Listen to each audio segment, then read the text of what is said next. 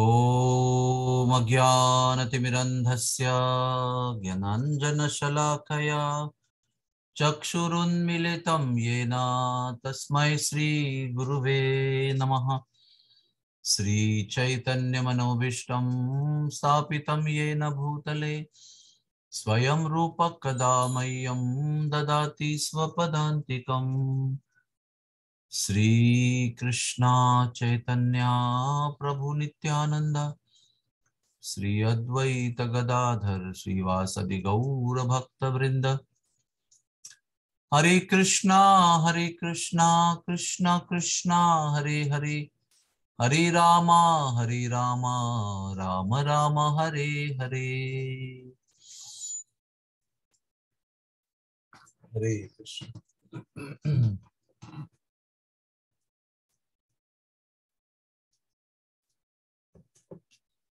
Hare Krishna. So in the meditation about calamities and our response to calamities, another aspect came up yesterday, that when a calamity strikes a devotee, this is very important. A person who is a practicing devotee, his life is totally different than those who are not practicing spirituality. The whole thing is totally different. That is why I mentioned that when a calamity strikes a devotee, there are two parts of the event. One is the suffering or the misery caused by the calamity, and another is the mercy of the Lord, which reveals through the calamity and suffering. So at the same time, there is suffering, definite suffering, which can be physical, which can be emotional, which can be familial, which can be social. And at the same time, because the devotee is predisposed to the Lord, the perfect arrangement of the Lord is also revealed. That is the mercy. If a devotee chooses to meditate upon the suffering part of the event, then that gets magnified. Oh, why this happened to me? Why this has to happen at this moment of time? Why me only? All this will get magnified. And if we focus on the mercy part of the event, or we look for the mercy, or we search for the mercy with full conviction that mercy is there, this is perfectly arranged by the Lord for me to become closer to Him, to make spiritual advancement. If this is the conviction, then so many perfectional items organized by the Lord in the event will be revealed to us. And please believe, please have faith that not only during that event, but even later on, more and more aspects of mercy of the Lord and more perfection of the Lord will be revealed to us in the course of time. So what one needs to do is, of course, suffering is natural. The ground reality is natural and real because you have gone through the misery, you have lost someone beloved. That part remains. It doesn't get negated because of the mercy part. But one needs to have full understanding when we are normal, not in so-called event of suffering or calamity. In that period, we have to cultivate this knowledge that everything is ordained by the Lord for the perfect advancement of a devotee. In each and every event, the Lord is designing for all of us to make progress towards Him.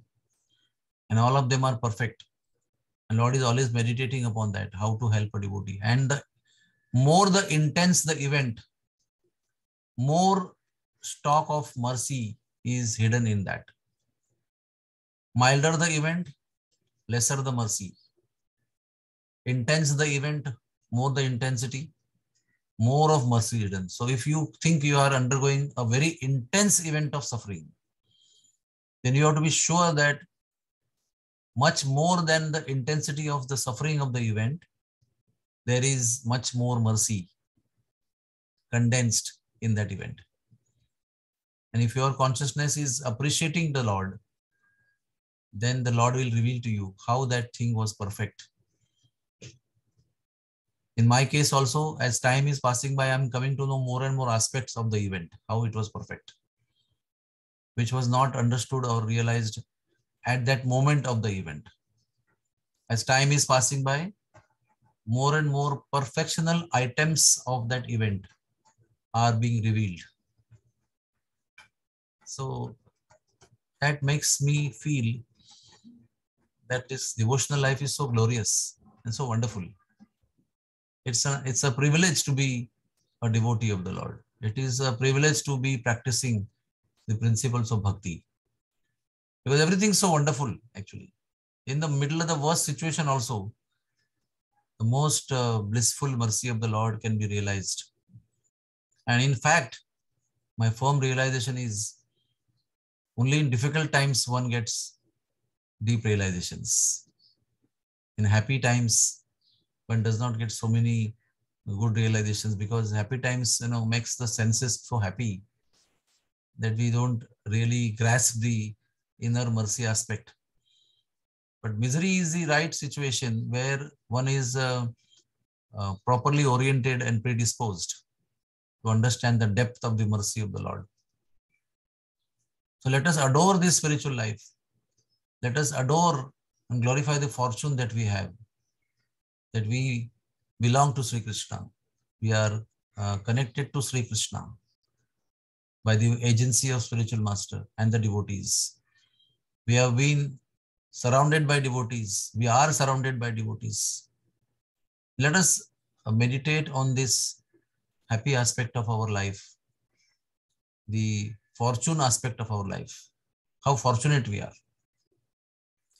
And how do we express that understanding of fortune? If you feel that you are fortunate, you will get up in the morning and express your gratitude to the Lord. Taking the fortune ahead in life. When we don't get up in the morning for many days, it shows we are not able to understand the fortune that we have. 1 or 2 days mishap is okay. Long-term absence in the Brahma Muhurta to chant the holy name means we have not yet fully realized that how fortunate we are. And how deeply we can dive into the ocean of mercy of the Lord. And to the degree you are serious on this path, you and me can realize the deeper aspects of mercy of the Lord available to us in day-to-day life, what to speak of calamities. How Lord is orchestrating, planning, designing, devising every single thing in our life in a very personal way. So let us meditate on the fortune aspect of our life. Hare Krishna, Krishna Krishna, Hare Hare, Hare Ram, Ram Ram, Hare Hare. How this occurred to me, I'll tell you. Yesterday I met one Mataji, and she had lost her husband of late, a young man, due to some disease. And she was asking me, how do we remain blissful? It's very difficult. I'm in so much pain of losing my beloved husband. So that time I answered this to her, that if you focus on the misery part of it, you will remain miserable. But if you effortfully focus on the mercy part of it, then you will come to know how it was wonderfully arranged by the Lord. Any question is there? Hare Krishna, Prabhuji. Yes. Dandavat Pranam, Prabhuji. Dandavat Pranam. Prabhuji, I have question, Prabhuji. Prabhuji, like when problem comes, like appreciation doesn't comes from the heart. Like we appreciate superficially just to satisfy our heart. Like it doesn't come from the heart. So what should we do, Prabhupada? All the time I am mentioning this point repeatedly, that we need to have consistent association of sincere devotees. When we fail to do certain required thing, the devotees help us to do that thing. When we are not having enough strength to do a thing which is necessary, then the sincere devotees who are in your association, they inspire you, they give you strength to do that, and then you can do that. On your own, on our own, we can never do great things. Please understand. That is not something like, cowardice or lack of confidence or depressive situation. It's a reality. It's a reality understanding that we need to take shelter of devotees, and only with the guidance and shelter of devotees, our life is perfect and complete. On our own, we are not complete. With the blessings of devotees, we become complete. So take shelter of devotees. But remember that we need to thank the Lord and appreciate His mercy in every event. If you remember that and you cannot do that, then you will run to devotees because you want to do that. So please do that. Hare Krishna. Any other question is there? Anybody else has any question? Hare Krishna. Thank you so much.